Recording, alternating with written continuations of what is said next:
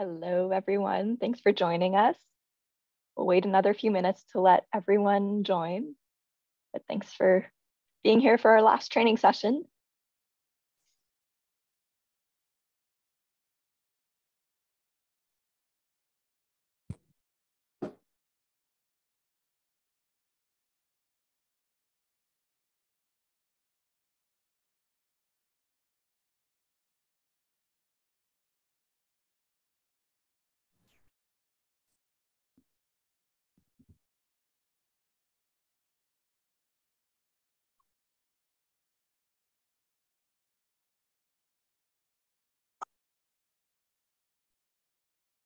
Yes, so as you can see in the chat, as you're joining us, please fill out the attendance form, just so we know that you're here and active in our training. You can also join us on Sidekick if you already have an account. If you don't, we'll have a little slide explaining it in a minute.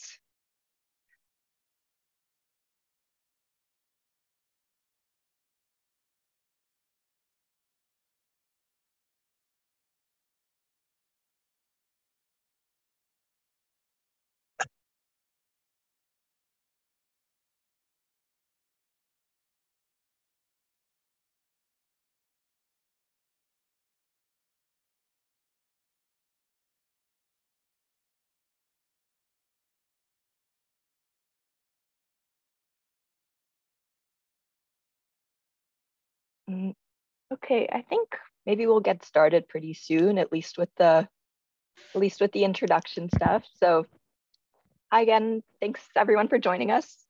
Good morning or good afternoon, wherever you are. And yeah, so I'm really excited to be here and to be doing our fourth and final training session, which is building connections. So we'll get started in a minute, I guess. Okay. How many people are there?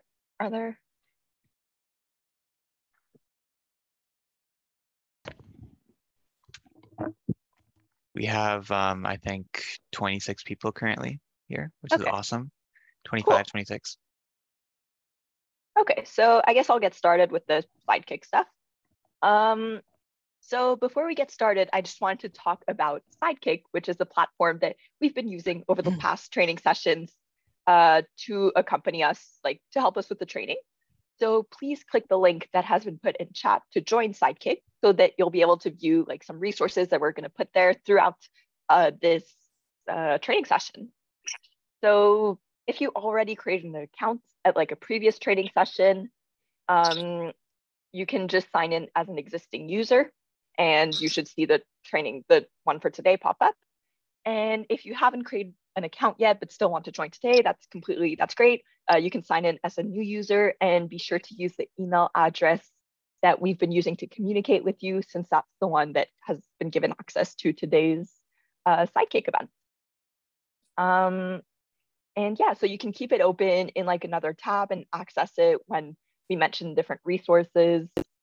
There should now be, there's a little game now that you can play while we wait for people to get to join the Sidekick and still join the Zoom. So you can go ahead and play that while we wait if you want.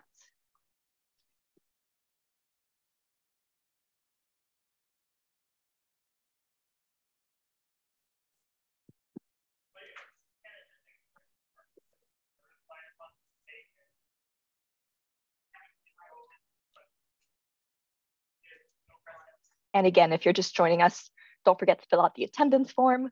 There's a link in chat. There's also a link in Sidekick, so that we know that you're here and active, present for our training session. Oh, that brick breaker is hard without a mouse. Yeah. If you're not seeing the brick breaker game, click on enter event there.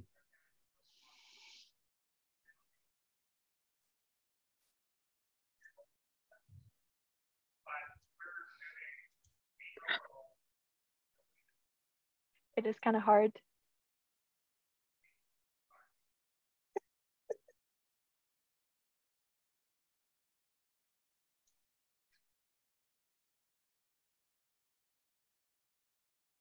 Okay, I guess, should we we'll wait one more minute and then we'll get started with the presentation.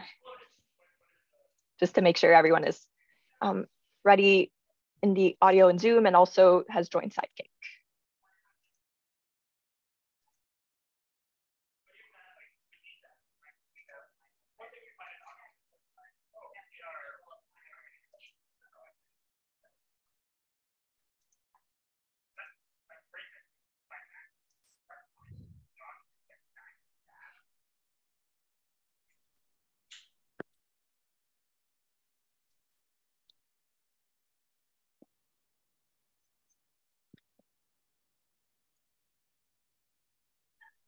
Okay, so I think we will get started. So thanks for everyone who's here to join us for our fourth and final training session that will be building connections. We'll be giving you a bunch of cool tips throughout this presentation to really help you be as prepared as you can be in the classroom. So here's a brief rundown of what we'll be doing today. So we have a few different topics. The first one will be how to build strong classroom connections. And this will have a few different tips that really we think can help you with having a good relationship with the teacher and the classroom in general. Then we'll have some tips on connecting with students in particular. Then we'll go through a few scenarios that will be some things you could experience in the classroom, and we'll put you in some breakout rooms so you can discuss them and then discuss them here as a group so that you can be a little prepared, know what you could do. And finally, we'll go over some recommended resources and do a Q&A. So here is our team. It's been the same one since the beginning of the training session. So my name is Leah. I'm currently a program coordinator with Engineers of Tomorrow. There's also Spencer will also be helping me do the presentation today. He'll be talking later, so he can introduce himself then. We're also joined today by Rebecca White, our CEO. Do you want to say hi, Rebecca? Hi, everyone. So excited to see all of you here. And I really hope you get a lot out of this session today. And as always, we're here to help with any questions you might have. Cool. And we are also joined by Sarah Rishu, our operations manager. Do you want to say hi, Sarah? Hi, everyone. Thank you so much for joining us for this fourth and final session. We really appreciate you taking the time. And as Becky said, if you have any questions after this moving forward, please always reach out to us by email. We're here for you. And I'm just so excited to see some returning EIRs today. When you guys are in the breakout rooms, it'll be really interesting to hear your stories. And also, this is a bit of a new session for us, so I hope you get something new and different out of it. So thanks again, and I hope you enjoy it.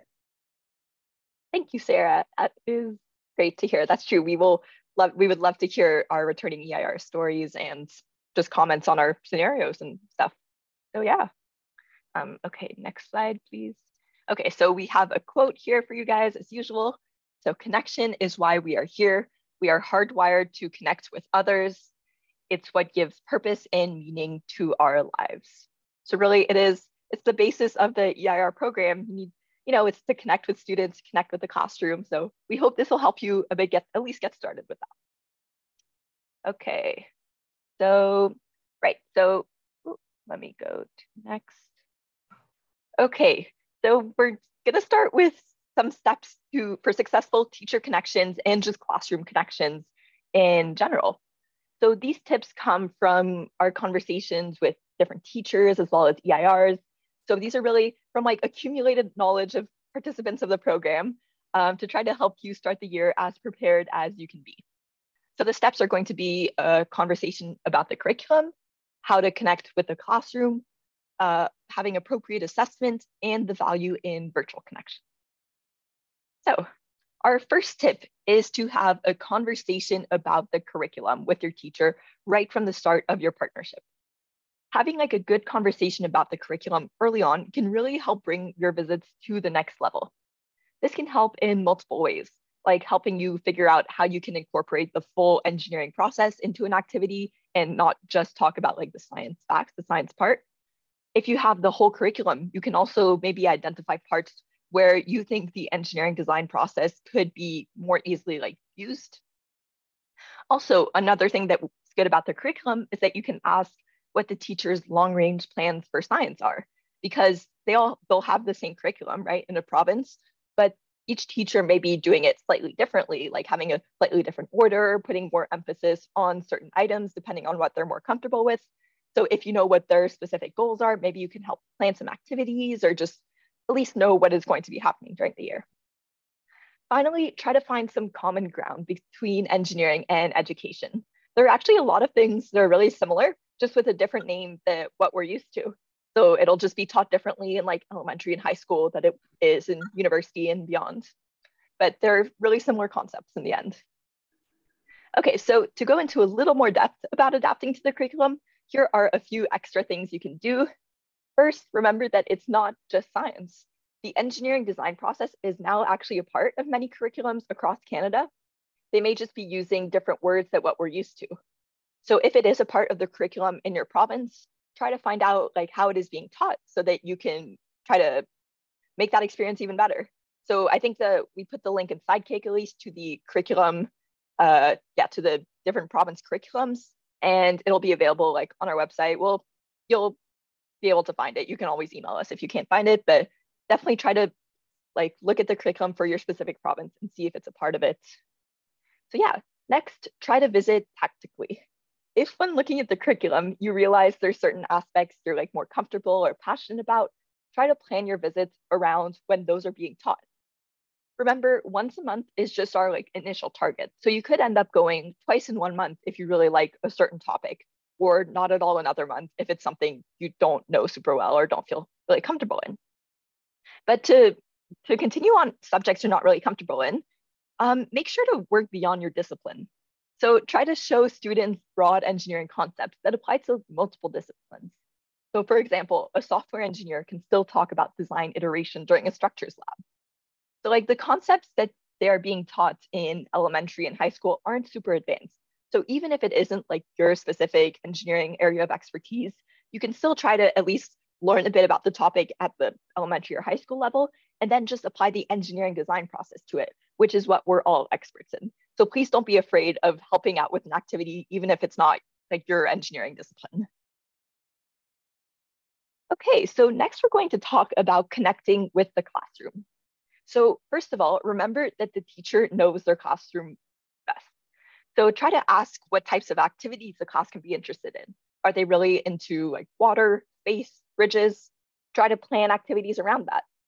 If you're unsure about if a certain activity could be of interest to that particular class or age group, just ask the teacher. They're really your main resource for what will work well with their classroom. Okay, so our next tip is about appropriate assessment. So just to give you an overview of what we mean by this, is that we want you to understand that the value, like what the value of these activities is for the students as well as for yourselves. So the first part of this is understanding success criteria.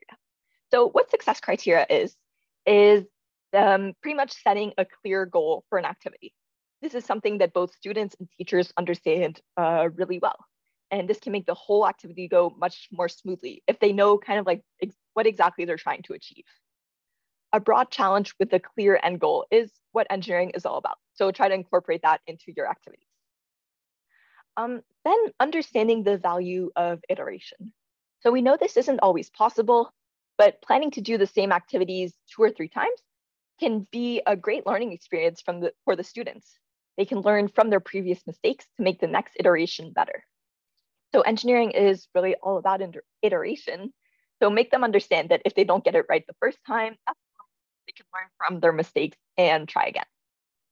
So kind of in relation to this, remember that it's all about learning. So like I said earlier, it is important to set an end goal, but really like having the best possible end product isn't the main goal we're trying to achieve by these activities. So pretty much we're trying to help students understand the design process and learn from their experience. So make sure that the students understand that this experience is really about figuring things out along the way and learning, and that the final product is not the most important part. So it's good to have an idea of what the end product should be, but if they don't succeed in like every aspect or something, that doesn't mean they failed the activity or anything. It was still a valuable learning experience. So finally, talk a bit about self-assessment as an EIR. So properly assessing your work as an EIR and receiving recognition can be sometimes a challenge. So try to acknowledge when something has gone successfully and what you've learned along the way. This can make working in a classroom environment even more rewarding. So really remember that you're doing valuable work and we want you to be proud of it. Because even if you don't get it all right the first time, that's all right. We're still all learning how it works. And just if you were able to put a little value into the classroom experience for the students, that's all that really matters. Okay, so now I will talk a bit about the value of virtual learning. So I know this doesn't necessarily apply to all of you if you have an in-person match, but it still could be an option sometimes. If, for example, the school is like a little far from where you live, so you want to incorporate a hybrid approach and sometimes visit in person, sometimes online, or if there's a month where you're really busy and can't find time to come into the classroom, but still want to contribute something, virtual can be an option. So what we want you to know is that there are different ways to connect virtually. The first, and I guess the first thing you'll think about is video conferencing, which is great for live events with students. For video conferencing, we encourage you to use the platform that the school uses, since they may not have permission to use another, or it's just easier for them. Recorded videos are another great option if you want to teach them a certain concept, or maybe you want to show them around your workplace or something. The advantage of this is that you can plan ahead and also share it with a lot of students. And finally, writing is also an option. You can answer questions by email and have an email correspondence with the teacher who collects the students' questions. Then engaging in virtual visits are still possible, even if it may seem like a challenge. Our tip for this is to start with a topic that will guide your visit. Then look for an activity like in our many resources or create your own. Try to have the teacher introduce the topic prior to your visit, which can also be good for in-person visits too, actually, because then the students will be a bit familiar with it and maybe we'll have more questions to ask about it. And finally, after the visit, try to follow up with the teacher to know what worked well and what could be improved. So we now have a few tips on how to build trust with your virtual partner, since it can sometimes be a little challenging if you never meet them in person. First, value people and use technology. Virtual team members need to feel valued for who they are and what they can contribute. Then make sure to be transparent and share everything you're doing so that no one feels left out. And a bit related to this last one, reduce uncertainty by being clear about your plans. So really just try to be as clear and open about what you're doing and share any concerns. Also, manage conflict, even though it can be a bit harder to do this virtually, which so pretty much if an issue comes up, try to plan a time to go through it and to deal with it before it becomes worse. Then develop shared norms so that everyone is sure to have the same rules and constraints. So another important part of virtual connections, which can also apply to in-person matches, is avoiding feelings of isolation.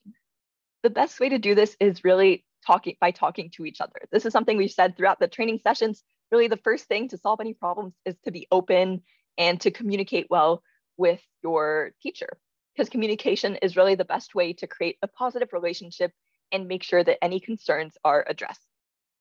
Also, if it doesn't work talking to the teacher or there's something you don't necessarily want to talk to them about, make sure to talk with us.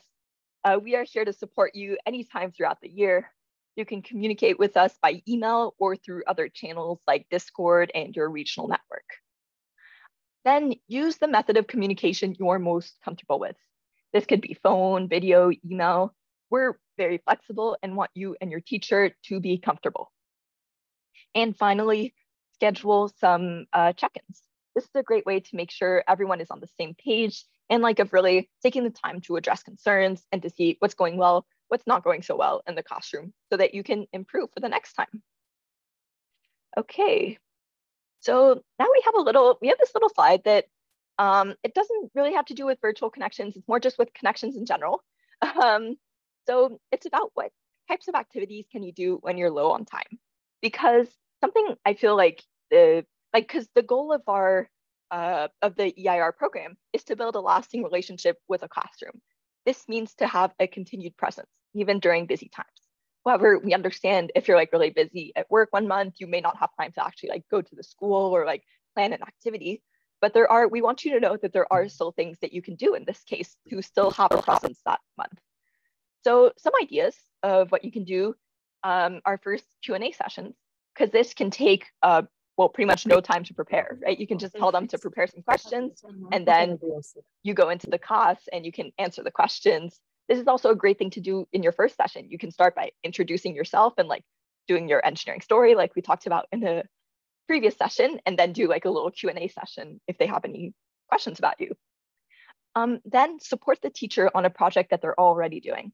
So this is something that can be great if you just come into the classroom and they're already doing like an activity, but you can be kind of the like professional advice, opinion, and like help the students go through an activity. You don't really have to plan anything. You just have to be there, support the activity.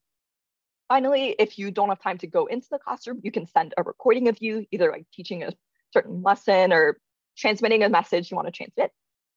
Then you can also send them links to interesting YouTube videos. If you really don't have time to do anything, just try to use, like you know the field well. So if there's a specific topic that they're doing that, oh, you know some resources on, just send them to them, and maybe it'll help them have a more interesting class on the subject. And finally, something that can work is to have like 3 words of the day that matter a lot to your profession, which this is a really cool way of like finding an easy way of like finding an activity to build around that. Okay. All right, thank you, Leah. We're now going to switch gears just a little bit. We're going to move into talking about how to make successful connections more with individual students. So yeah, it's good stuff. So the first thing that you need for a good student connection is trust. And we've sort of split that into 2 more components. So the first component is character, and that's referring to your motivation, humility, and ability to align your actions with your values. So consistency is really important in learning, especially for younger kids. So it can be really confusing and trust-breaking when you contradict yourself or can't explain your values and motivations. The second component of trust is confidence. And so we're referring to our ability to foster community by bringing both our professional knowledge and our own background. So the confidence to add little details, personal motivations for actions, and the context of decisions, all those little things that you add in make it a lot easier to relate to and trust you. And also at the end of the day, both of these components really come through in communication. So it's the most important part of building trust. The second thing that you need for a good student connection is a sense of belonging. If a student feels like they don't belong in the activity or discussion, they just won't participate. We have a few strategies and things to keep in mind to try and help foster belonging in the classroom. So first, work on learning student names and find out what students are interested in. If you come in for a visit and you greet a student by name and start talking to them about something that they said they were interested in, they're going to feel super special and it's going to be a magical moment. Second, show your excitement. If you show that you're excited about your next visit, the students will pick up on that and get excited themselves. This excitement is what leads to curiosity and learning. Another thing to keep in mind is the importance of questions. So from a student's perspective, the goal of a question is just to get the answer. But as an educator, the goal of your questions should be to provoke thought and further discussion. I had a math professor in this last year who was a total expert at making hints into questions. And in office hours, he would question my proofs, poke holes in my stuff. And what that ended up doing is leading me to discover something on my own, where I thought of a problem in a completely new way and came up with an awesome solution, and this ultimately led to a really good understanding of some basic concepts that I thought I knew, but apparently I didn't. And it's just awesome to be guided to your own discovery. And it's just way more fun and personal than being lectured on a subject. And then finally, as we've said before, your teacher is your best resource for all things students. So debrief with them to try and figure out what you're doing right and wrong and just improve continuously. All right, so that's sort of all we have for general content so far. So now we're going to move into our discussion activity.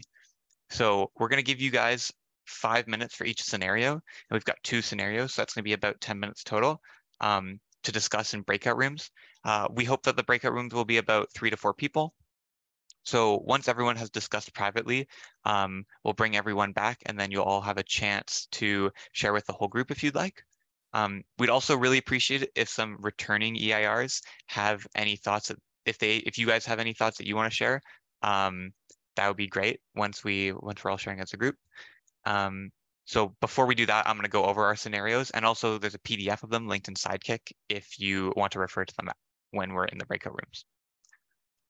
So for our first scenario, we have Rachel, who is a civil engineer paired with Paulo, the teacher of a class of 5th grade students in Kamloops. So Rachel knows civil engineering inside and out, but this is her first time helping to teach 5th graders. So the two questions that we want you to think about in this scenario are, how can Rachel prepare for her first conversation with Paulo? And how can Rachel contribute to the sense of safety and belonging in the classroom? And then our second scenario, we have Ricardo, who's an engineering student paired virtually with Claire, the teacher of a grade 10 class in Ontario. So the two questions we want you to think about for this scenario are, how should Ricardo decide what to do for their sessions? And how can Ricardo contribute to the sense of safety / community and belonging in the classroom? All right, so I'm gonna open up the breakout rooms now.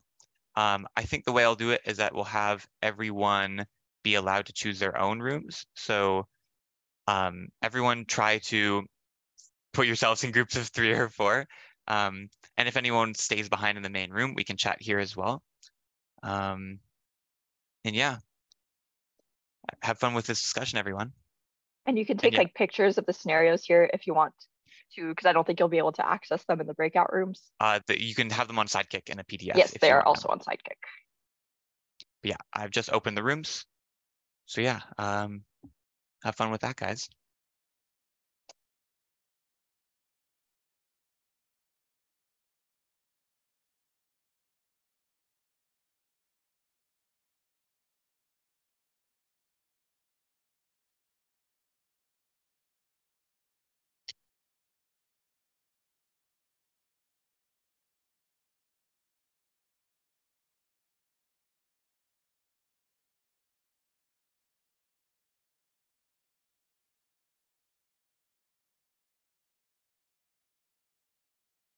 And then once again, if everyone wants to discuss scenarios in the main room, I'll be here to discuss for sure. And maybe some of my colleagues will stay as well.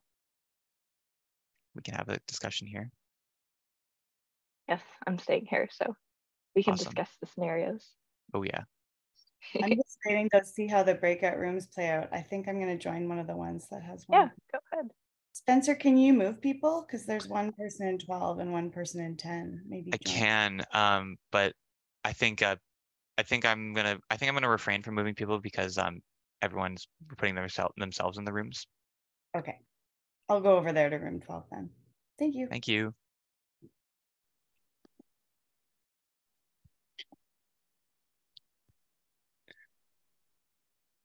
All right, so I think I'm just gonna really quickly get started and discuss a little bit on the scenarios in the main room.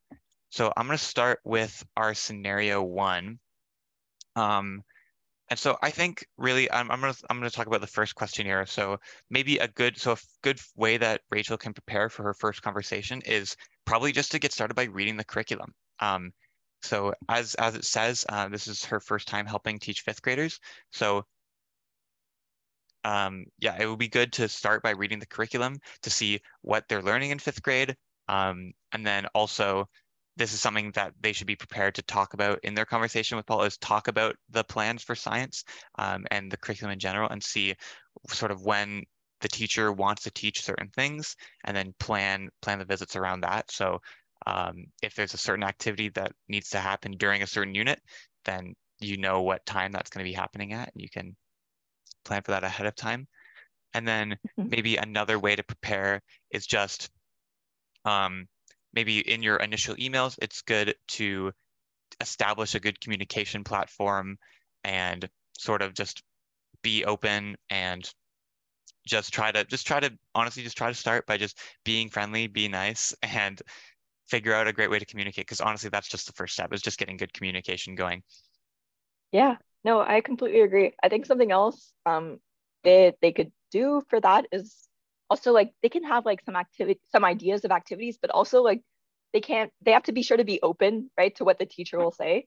It's good to you know, it can be hard sometimes if you have something you like really, really want to do, but the teacher may not think it's best for the environment. Um, Rachel has to be like okay with that and kind of be able to adapt to what the teacher thinks will work best, I guess. Yeah, that's a great point. Because yeah, I think obviously as an engineer, it's going to be a lot easier to come up with ideas for engineering activities than as a teacher. But ultimately, it is the teacher's decision at the end of the day. So just having those ideas ready and then being open-minded for sure is a good thing. Maybe on the second point for contribute to the sense of safety and belonging. For sure, maybe just an obvious one for safety is just running the activity safely. So if you're doing an activity and there are safety considerations, a great example is always electricity. If you're doing a lab involving electricity, you got to be careful not to get shocked, and that's just a basic safety consideration. And just talking to the students about that and just telling them what the safety risks are of different things that you're doing, and how to mitigate those. That is obviously that makes things safer. And then also if you're speaking to the whole group about obviously a shared safety concern that everyone has to worry about, well, not worry, but everyone has to think about, sort of just being inclusive with that discussion and talking to everyone about that can also help with belonging as well, which is great. And maybe more of a general tip for belonging is just talk to everyone at the same time. Like don't sort of exclude certain groups at a certain time when you're discussing stuff. Obviously it is great to go talk to students one-on-one, but if you're doing that, try to talk to as many students as possible. And when you're trying to talk to the whole room, make sure you're actually talking to the whole room and not accidentally leaving someone out in the corner. That's very true. I think really just, yeah, just try to be as like, I don't know, kind and open to everyone. Make sure they feel like they belong. Because this is, for example, this one is like a fifth grade class, which they're more on the younger side, still elementary school students. So it can be, it's just to be open and make sure people understand that you're okay with questions, you're okay with, you just want them to learn and be there for them, I guess. And Yeah, that's another thing, is just being clear with students of just what your goal is your goal is just to help them learn and get excited about engineering. And so if they know that, it sort of sets their expectations, and then they can totally be on board with that. And then so maybe if a student is like, what is this random person in our classroom trying to do? This is weird. But then if they know that you're just there to just like talk about your profession, then I'm sure a lot of students will just will resonate with that and they can get excited. Very true. Maybe we'll talk more about the second scenario now, to answer the first question for how to decide what to do for the sessions. This really comes down again to that initial conversation with the teacher. So with Claire here, just having that first conversation, talking about the curriculum, bringing up some activity ideas, and then going through them and deciding what will be a good fit for the classroom and for the virtual environment. Of course, you don't have to decide on every activity in the whole year in one conversation in September. That's obviously not what we're trying to say. But getting some ideas started there, and even deciding for a date for your next conversation to follow up and decide on more activities, that can be a good thing to do so that you can sort of continue that working relationship and continue planning stuff as you move forward, and not just making one plan at the start and trying to stick to it for 8 months, which can definitely be a bit of a challenge. That's true. That is a really good point. I feel like also like this is a grade 10 class. The curriculum tends to be like a bit more packed. I think they're like in grade 5. So really the teacher may have to like adapt at different times, right? They don't, there's changes throughout the year. They have to get through certain stuff. So this one may be one where you have to do more like certain activities that are like more related to their curriculum for what the teacher wants, but yeah, it really depends on the teacher. Maybe they'll have some extra time to, do whatever. But so aside from Leah and myself, does anyone else in the room have anything to share for either of these scenarios? We'd love to hear it. I see, Pat, you said about the new science curriculum. Yeah, I guess so. I don't really know. I'm not in Ontario, so I don't know what changed for the Ontario curriculum, but no, for sure we do have links. If you click on our map of Canada here, it actually opens up a PDF in the slideshow but no, for sure we will be sharing links to like the new science curriculum. I don't know like what changed in it, but yeah. I think there's actually more about like the engineering design process and stuff, right? If I'm not mistaken. Yeah, I think it's really cool seeing how lots of curriculums, I think sort of generally in Canada, a lot of them have been moving towards the engineering design process, which is awesome. And as we said earlier, though, this actually came up when Leigh and I were talking to a teacher, sort of as we were building this session. We were talking to a teacher, and like we were talking about an engineering term, and they were talking about like a curriculum thing, and we were talking about things with different names, but then it turned out we were talking about the same thing, and we were like, oh, like that's random. We were talking about the same thing, but we sort of didn't know because we were using different words for it. And that was just a sort of a funny moment where we're like, oh, like we're all talking about the same thing here. Like everyone's trying to be on the same page. And yeah, it's just that they're using different language because, it was probably one engineer that that sort of gave them these ideas, and then a teacher just picked names for it when, we have established names, or even within engineering, people have a lot of different names for the same thing. So it's just good to talk about the concepts and sort of find some common ground there, as we said. Words are complicated. There are too many that mean the same thing. But no, with a good discussion, you can figure out like what different people mean by the same, or what different vocabulary people use for the same stuff. Maybe I'd like to maybe talk. Yeah, sorry. If anyone else has stuff to add, go for it. Oh, we can have a discussion too. Fine. And if not, maybe we can talk more about the safety/community and belonging for the virtual classroom. This is definitely a tough one. I'm honestly not really sure where to start with this. But maybe a good place to start would be to, again, making sure you're being inclusive and bringing everyone into discussions, using inclusive language as well. I know for sure for me, I've noticed this a little bit, is I have a habit of saying you guys when talking to a group of people, and I've sort of realized that that's maybe not the best choice of words, because that sort of does disclude women a little bit. But I still do slip up on that, and that's just good to know, so you can improve on things like that. And then also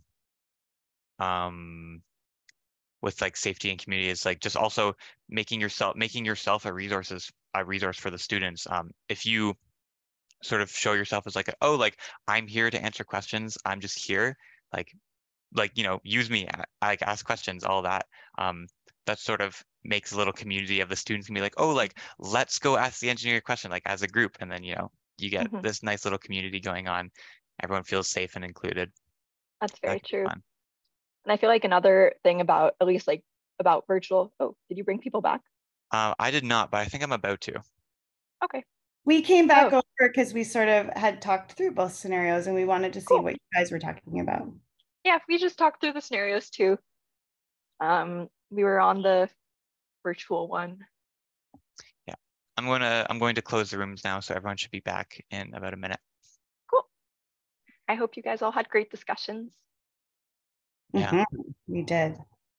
It's so fun for me. I have the breakout rooms menu open, and I can see all the little microphones moving, so I know everyone's having great discussion. It's fun.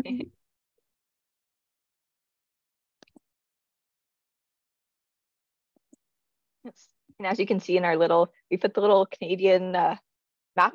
You can, once you can access the slides, like after, we'll have a link to the slides. You can click on it and it'll bring you to I think it'll download the Canadian, we have a page that links to all the different Canadian curriculums for all the different provinces and grades. So, and it's also available in Sidekick already. So just if you want to get familiar with the curriculum of your province and age group.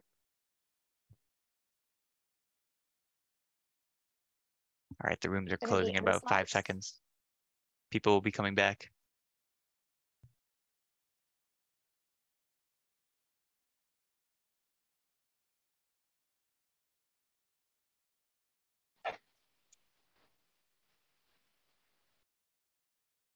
Welcome back, everyone.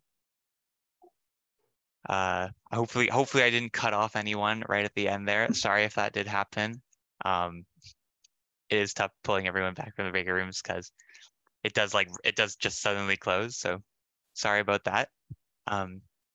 But yeah, hopefully everyone had a chance to discuss at least one of the scenarios, hopefully both. As I said before, I'm now going to open up the floor to anyone who wants to share their thoughts or maybe their group's thoughts on one of the scenarios. And then again, as I said earlier, if we have any experienced EIRs here who want to share their opinions as well, that would be much appreciated. You guys totally rock.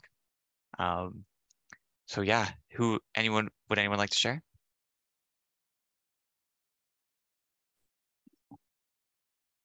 I would be happy to share our conversation. Is that Go for okay? it. Yeah. So we talked about the scenarios kind of more broadly and really just talked about the engineer going in and kind of humbling themselves and talking about experiences that the kids might have in the real world where engineering touches their lives. So one of the other people I was chatting with had a great idea to ask them, hey, how did you get to school today? Like, did you take a bus? Did you take a car? And then talk through those different ways of getting there. And then also just talking about how engineering can touch their everyday life in terms of things like we talked about a future city class that went to a wastewater treatment plant and one of the girls in the room works at Canada Post. And so she was saying, obviously, that's a great real world example of something you can talk about. So just that idea of like, as the engineer, kind of humbling yourself and really connecting with them and their community and their everyday life. Yeah, those are some great points. Like, yeah, those are awesome. Thank you. Thank you. Becca, do you wanna share as well? I see your hand up. Yeah. We had some really like cool practical tips that we were talking about in our group. So one of the people in our group was talking about how they have a hard time with names. And I also totally relate to that. Like I am not someone that easily remembers people's names. And so for their first visit, one of the little small like engineering activities they did was to make name tent card things. So to like engineer that and use your creativity. So also then getting to talk about how engineers are creative, and then you have the names there, so you can at least like start to practice names. I thought that was a really good tip. Yeah, that's awesome. Do we have any more people who would like to share their thoughts or group's thoughts on anything in particular?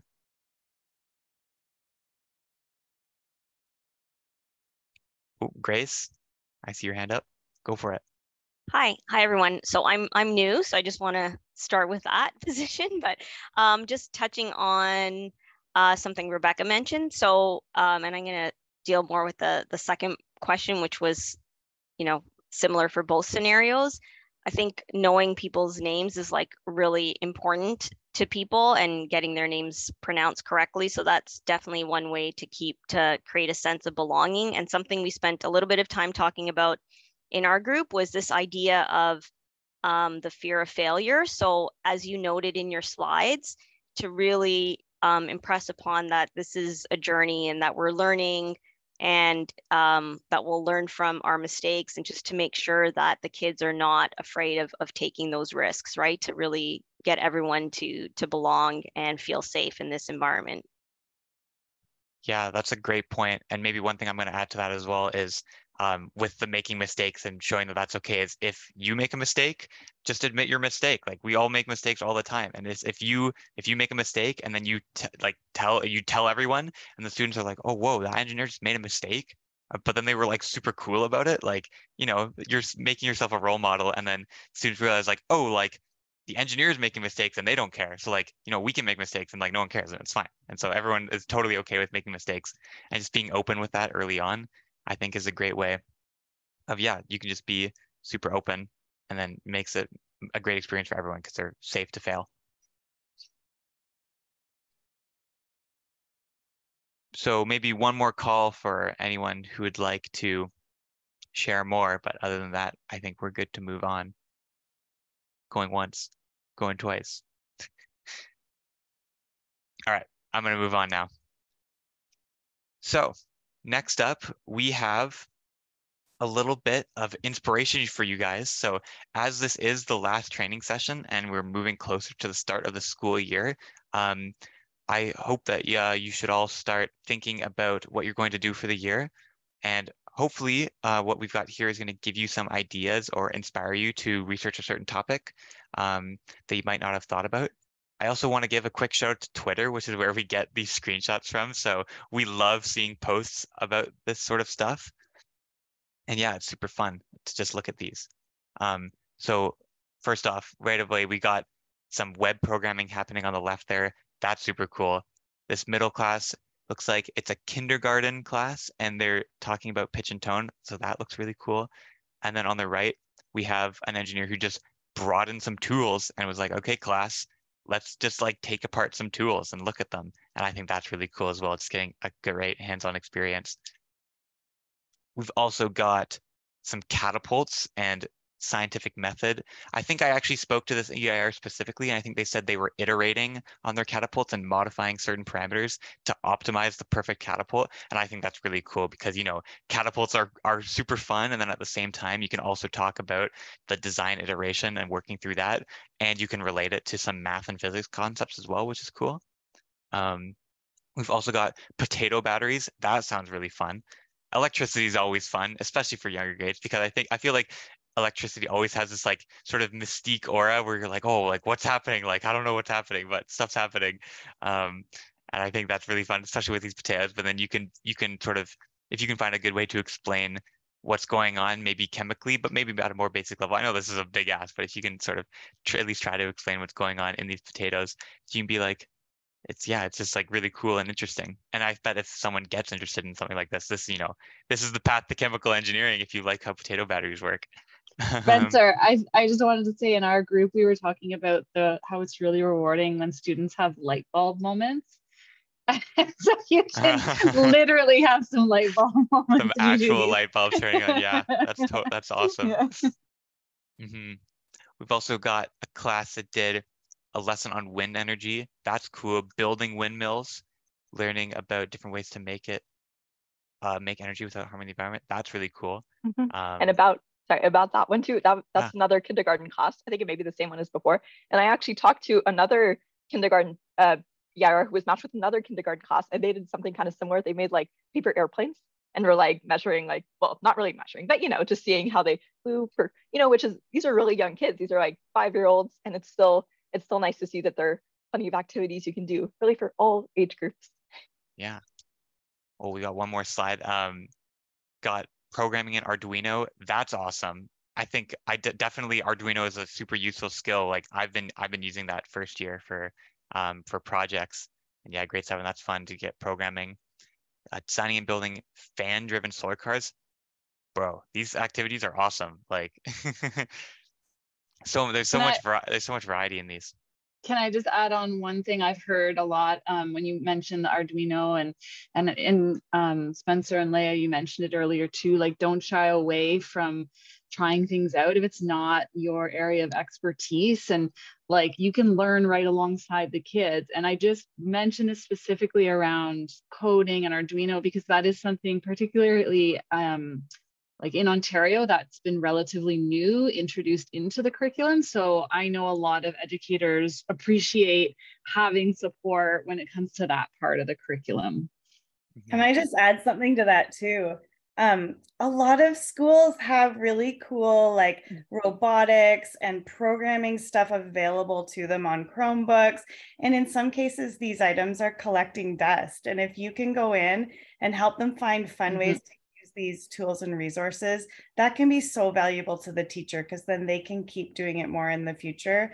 And I want to just mention specifically, like there's even a Minecraft education edition that I'd encourage you to look into if you're interested in doing some programming with the kids, because they're all in Minecraft and they just love it. If you can apply that to education, like talk about light bulb moments, that can be really fun for them.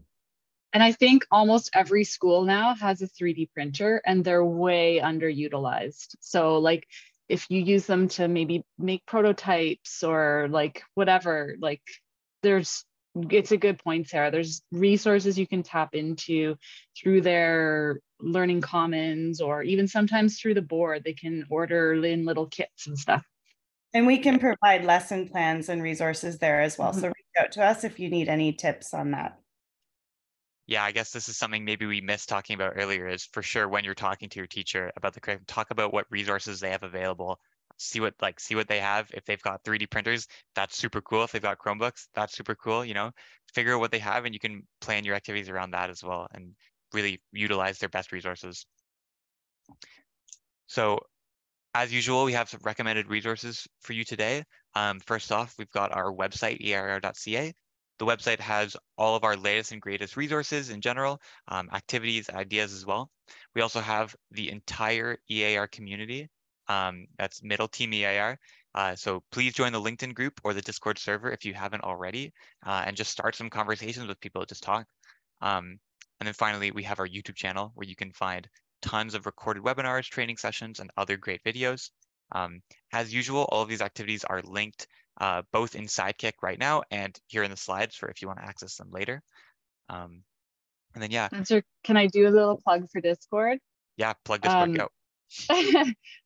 So the other day, somebody posted on Discord, I'm not sure if they're here today, that they would really love to have an EIR like PowerPoint sort of master slide deck so they could use it as a starting point. And I was like, great idea. I'm totally working on it now. So stay tuned for that. A master kind of PowerPoint, just with like the EIR branding on it. And we're putting in some links and like common maybe headings that you'd like to use. But that happened because of Team EIR, because this person reached out on Discord, we saw it, we're like, great idea, and we're taking action on it. Mm-hmm. And also one other thing is sort of maybe a bit of exponential growth where once we have more people and people start talking to each other on Discord, it just sort of gets prolific from there and just people keep sharing and then it gets really awesome. So right now we're sort of in the early stages. So get in right now. It's really important to just start these conversations and it just grows from there. So we really appreciate everyone who joins and is active.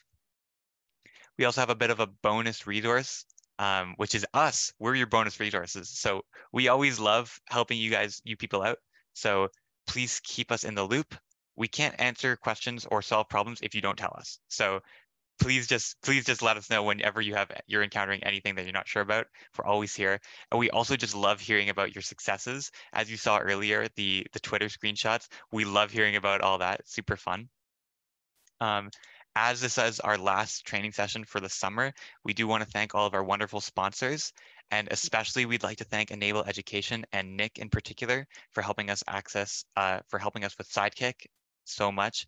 And also, he's not here right now, but shout out to Luc Persaud, who was a teacher that helped us out so much when we made this training. So we'd like to thank him as well.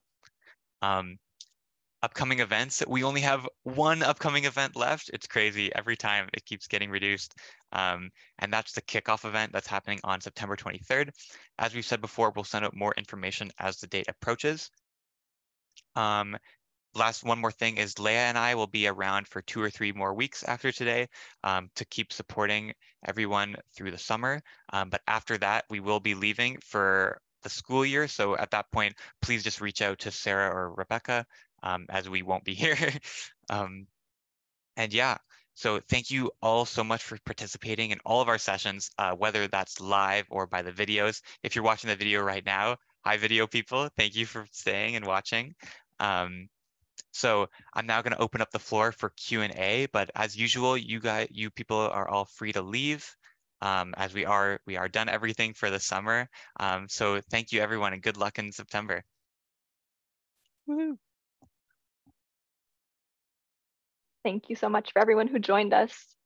It was really great hearing everyone's stories and questions. Big thank you to both you, Spencer and Leia. You did an awesome job with these sessions. Thank you so much. And we'll stick around if there's any questions.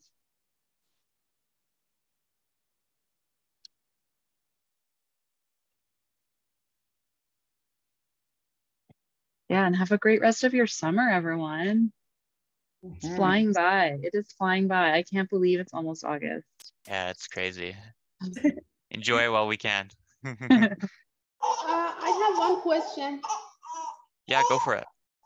So if you are making some sort of a prototype, you're gonna take a prototype or making something that we need to buy some material.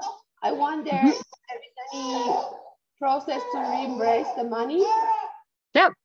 I think we covered that in the first session. So we can send you the link.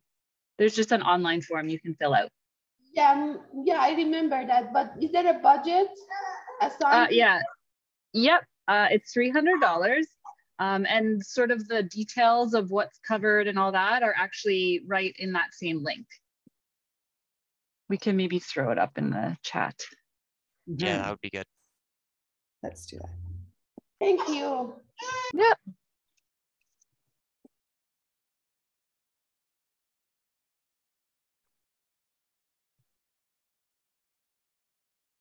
Or another thing that I would want to add, Parisa, maybe we can ask our employers to support some of the costs. So try that as well, because I know I did it a few times and they were very responsive, because when you're going there, you're not only representing yourself as an EIR, but you're putting Bell's name as well, right? Because you're an engineer, and then Bell should be proud that you are dedicating time to this, right? So try that as well. Great point. Thank you for bringing that up, Reza. And if you do have an employer who is happy to support you as a volunteer and wants to get involved with us sort of at a deeper level, just reach out to us and we can connect with them. We have I think you saw the slide with all our awesome sponsors. So we love connecting with like-minded organizations and kind of syncing up in that really meaningful way.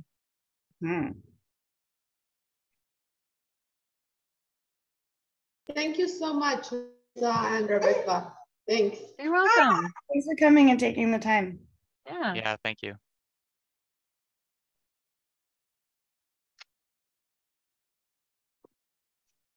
Any other questions from those still here?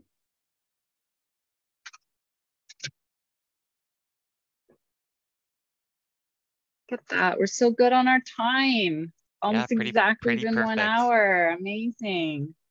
I was a little worried. When I was looking at the timing, I gave everyone a little bit of extra time in the breakout rooms because everyone enjoys that. That was good. I then, thought we were having a really good conversation. But then I didn't realize because I looked at the time left on the step in Sidekick and I was like, oh, we've got time for 5 more minutes. But then I realized I was like, oh shoot, we were supposed to share with the whole group in that time. So we went over. I was like, uh-oh. Nah, it's good. It's good.